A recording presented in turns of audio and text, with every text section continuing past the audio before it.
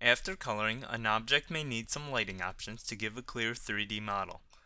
Shadows and surface lighting can be used to help with that.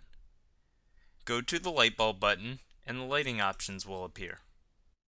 There are two boxes available. The first is the shadows, the second is surface lighting. I'm going to click on shadows for now. Notice how the shadows have helped to bring out the object. You will notice other options are now activated. These include moving the distance the light is from the object, changing the percentage of shadows, and changing the light color.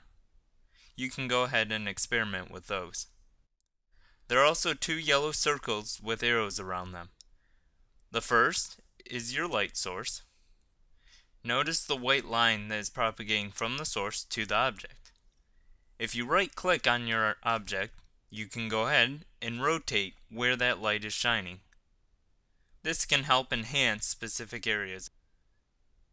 If you don't like how the light is shining, you can reset the direction of the light back to the default by clicking on the yellow circle with the blue arrows pointing in. The next button is surface lighting.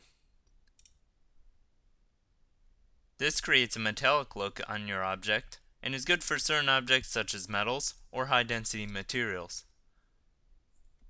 There are also other options that have appeared at the bottom. You can go ahead and try those out. These will be covered in a later video. Those are the basics for lighting options. Check out our next video on object rotation.